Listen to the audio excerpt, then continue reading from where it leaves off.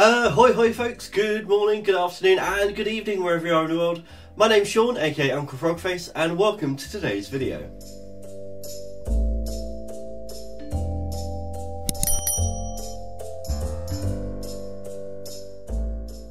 If you're new here, then welcome. If you're not new, then welcome back. So today, I'm actually reviewing a couple of things. First of all, I have these STABILO Original Arty Plus coloured pencils that I want to try out for a couple of things. But also, as many of you know, if you've seen the channel at all before, whenever I'm creating, I always have to have a cup of tea, unless I've had a very bad night and then I'm drinking a cup of coffee, but that is incredibly rare. I'm a massive tea drinker, and yeah, I've got something else that I wanted to share with you all as well that I have picked up on a recent trip to Cardiff from a company that I've been following on Instagram for a while, and then I suddenly saw the shot. I was like, you know what, I'm gonna pop in, but I feel like I'm sharing too much already. Let me turn the camera around. You can just see a little thing down here. Let me turn the camera around. I'll show you what I've got because I'm very excited by this, and we'll crack on with today's artwork using these STABILO Original Arty coloured pencils. Welcome back to my desk. Yeah, I'm trying to keep it neat. It's kind of working. It's getting there. I've got my little coaster over on the side here, which I will have something pop on there in just a minute. But yeah, I just wanted to start off by saying that this is not a sponsored video. I am an influencer with STABILO, so they do provide me products for free for the purpose of review, but they are aware that all of my reviews are entirely my own views and they don't influence that at all, and they're very happy with that. So with that said, today we're going to be looking at this 24 set of the Original Arty Plus colouring pencils. They are, well, you can see we've got a good selection of colours here. They're, it says on the back they're extremely thin, break-resistant lead, partially aquarellable, and I've shown that on other coloured pencils, so we won't worry too much about that today. Contours remain visible if you're using them as aquarellable, so that's why it says partially. Excellent light fastness and colour vibrance, very important, and perfect for drawing on dark paper, which is why you can see back here I've got some white paper and some black paper, because another STABILO influencer, Donna, Supergirl Sketches, I'll leave a link for her Instagram down below, has said that these work particularly well on dark paper. So we're going to do a bit of black paper artwork today, but I wanted to swatch out on both. Now, I did tease that I've got something else that I want to look at today as well. And this is from the company Bird and Blend Tea. Again, not sponsored at all. But, you know, guys, if you want to send me a sponsorship, if you want to work with me, I will be very happy to do so. I'm a massive tea fan. I don't do anything creative without a cup of tea. And on their Instagram, several months ago, I saw a chocolate digestive tea bag that I was like, if I ever get the chance, I'm going to pick those up. Well, not only did I get the chance to do that, I actually popped into their Cardiff store recently and picked up this Mixed Favourites tea bag selection, 12 individually wrapped tea bags from all of their best sellers. So I'm just going to have a little open up. Let me just pop this to the side for a second and we'll have a look at what we've got in here. So there's Mohiti, there is strawberry lemonade. So we've got some black teas, some green teas, some fruit teas. Great British Cuppa.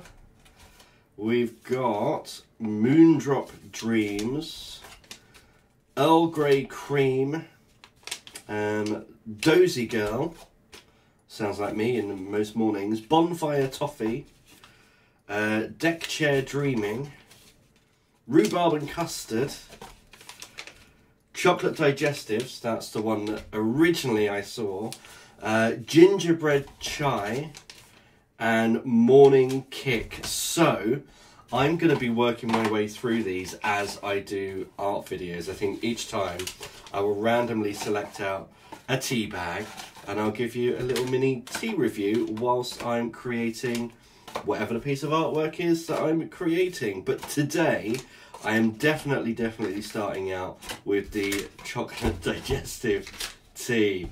So it's smooth cocoa hit with chocolatey biscuit base. Brewing time 4 minutes at 100 degrees Celsius. So I think what I'll do first is I'll swatch out these colours, because we're here, I'll do that now. And then once I've done that, I can brew myself up a cup of chocolate digestive tea and get cracking on a proper piece of artwork. So let us start with these pencils. And as I said, I want to swatch out both of these. I'm going to try and keep these in order this time. I'm really bad at going out of order with pencils. We've got the white. Obviously on the white paper that's not going to do very much, but white is very good for blending coloured pencils. I can see it on there though. Let's see how this comes up on the black. Okay. Yeah, that is definitely coming up, and I could see that as a nice base under other colours. It builds up quite nice as well, getting a good burnish on there. Does it smudge at all? No, not really. Does it erase? If I can find myself an eraser. Here's one I use for charcoal, probably not the best one. Yes, it does erase. Good to know, very good to know. Right, so I'm just going to carry on going through and swatching out all of these colours, and I will see you in just a moment. And whilst I'm doing that, I should say STABILO have been a long time supporter of the channel, and they are very welcome indeed. And speaking of support, if you'd like to support the channel, the easiest way to do that is to simply like this video, subscribe if you have a second as well, and you'll never miss videos in the future. It helps the YouTube algorithm know that you've enjoyed it and that other people might enjoy it as well. If you'd like to support even further, then you can do what these lovely people have done and join our Patreon, where there are exclusive benefits, discounts on my Etsy stores, all of that good stuff.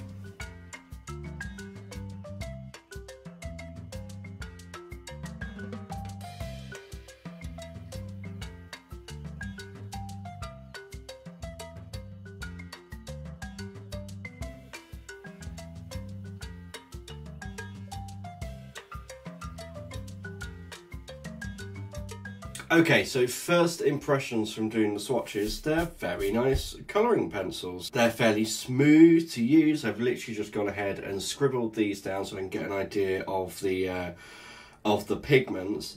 They're really nice to use in terms of laying down the colours. A couple of these I've gone over and just burnished a little bit to see if I can build up the pigment, and it does work very well. You'll see though a huge difference in using them on white paper and using them on dark paper. There are some pigments, I mean, there's always going to be a difference in the hue anyway when you're using white or black, because of, well, just the nature of those materials and how they interact with each other. But if I slide this over just a little bit closer, these are all side by side, and you really can see the difference in the saturation of the colours, and how this one is much brighter than this orange here. But that's not really how I would use coloured pencils on black paper anyway. This isn't actually something I've done before, but my gut kind of says, well, we're going on black, so just like I would with a pencil drawing, and I'm building up my shadows and then colouring over the top, I feel like I need to do the same and build up my light with the white, or even the medium grey, and then colour over the top of that. So I'm going to quickly do another set of swatches beside this set, just to see how the colours react on the black if I have a white underlay. Okay, well, I hope that you can see that by having a white underlay and then going over with the colour, you get a much more vibrant colour. I could have been much more neat with this than I actually was. But it's also interesting to see that you don't always need an underlay of white. So for instance, this peachy colour down here is a perfectly fine colour without the white underlay, same as this blue here, this green here. But with the white, it gives a different dimension to that colour. It changes it slightly. So I'm really going to have to think about what I'm doing with my drawing when it comes to actually creating a piece. I'm tempted on the black paper just to do a bit of practice work with a bubble. It's generally a popular thing to do on black paper, to draw bubbles, because the soap and the light refracting through the soap gives a nice array of kind of rainbow colours through it, a bit like an oil slick. And I think that might be a good way for me to just test these out a little bit better before coming into something a little bit more advanced. So in fact, why don't I do that now? I'll grab a piece of paper here. I've actually got a circle guide over here. Here we go. I think, let's grab a pencil. I can use this very lightly. Yeah, I'm just going to do one bubble that big, and I'm going to do a couple of circles on the inside as well, just as guides for myself. And then I'll try and close this down and do one more. We can line this up. There we go. I think that's probably all I need to be able to create a bubble piece. I'm not sure how well you can see that there, but there we go. I've got 3 circles. So I'm just going to spend a few minutes and I'm going to try and get this bubble picture sorted. I do a little mini time lapse, I think, and then I'll think about what I'm going to do after that for a final piece.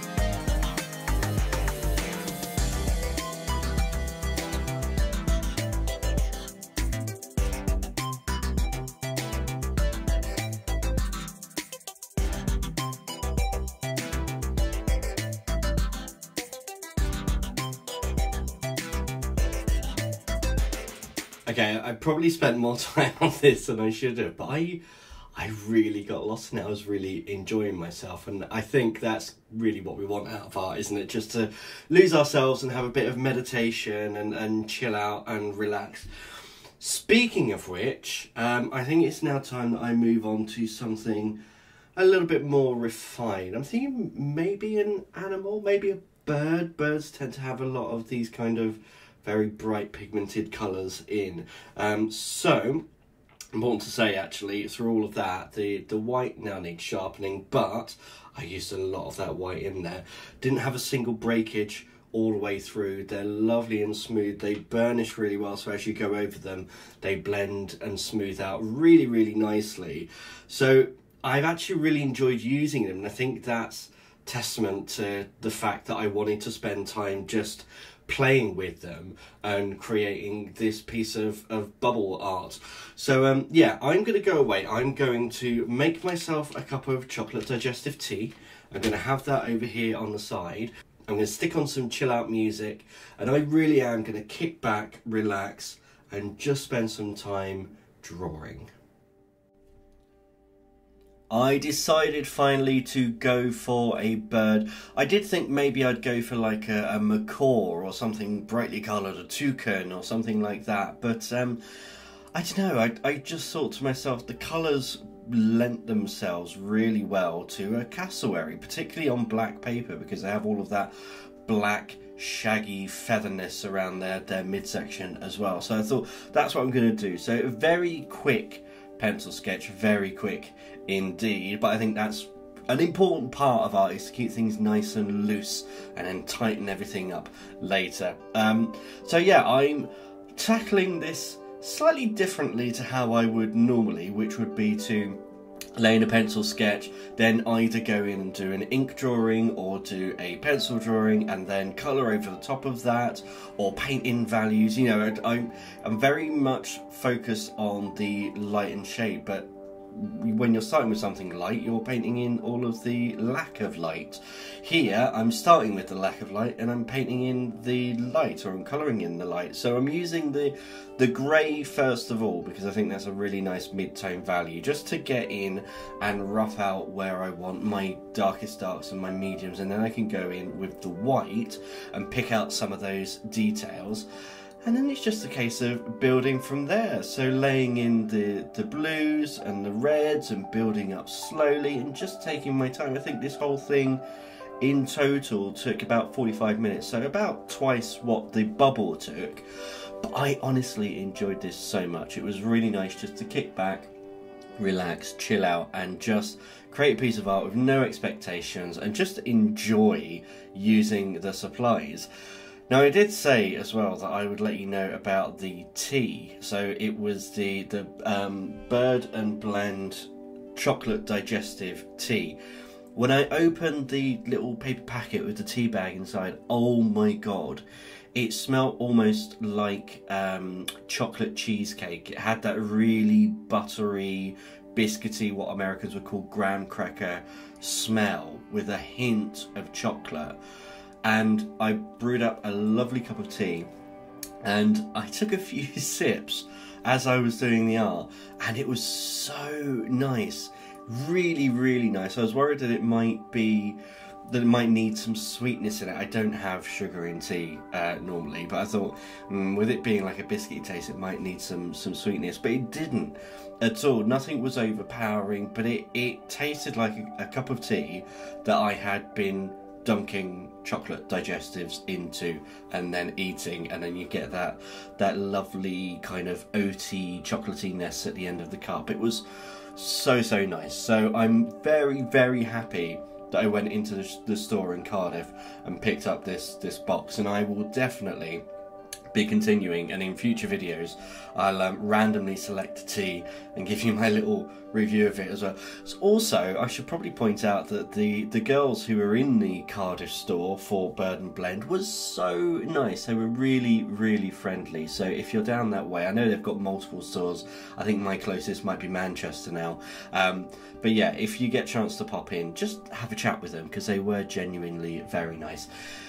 Anyway, that's it for the tea review.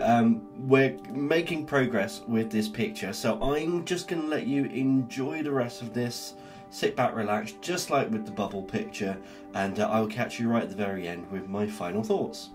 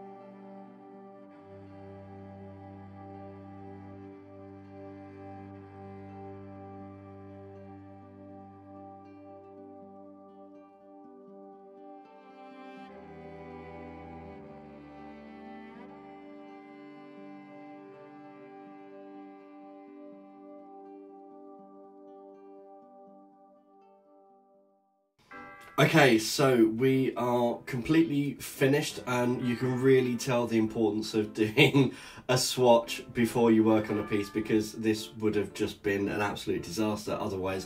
But actually, I thoroughly enjoyed this. I don't usually work on black paper, but it really, it's quite a unique thing working on black. I've done black paintings before where I've put colour on black canvas, but not penciled like this before, and I think it might be a little bit of a convert.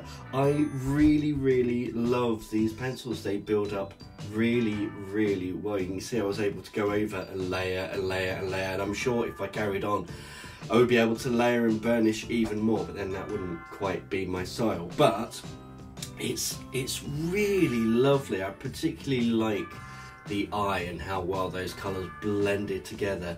But you can see whether it's something simple like this bubble over here, or something more complex like a southern cassowary, which honestly I see these at Chester Zoo all the time, and they are terrifying dinosaur birds. Yeah, it just goes to show you just have to kind of put some time in and a bit of forethought, and you can come up with something not too bad. I'd love to know your guys' thoughts below, so do leave a comment, tell me what you think. Tell me which of these you prefer as well, the bubble or the cassowary. As always, I really hope you've enjoyed today's video, and until next time, goodbye.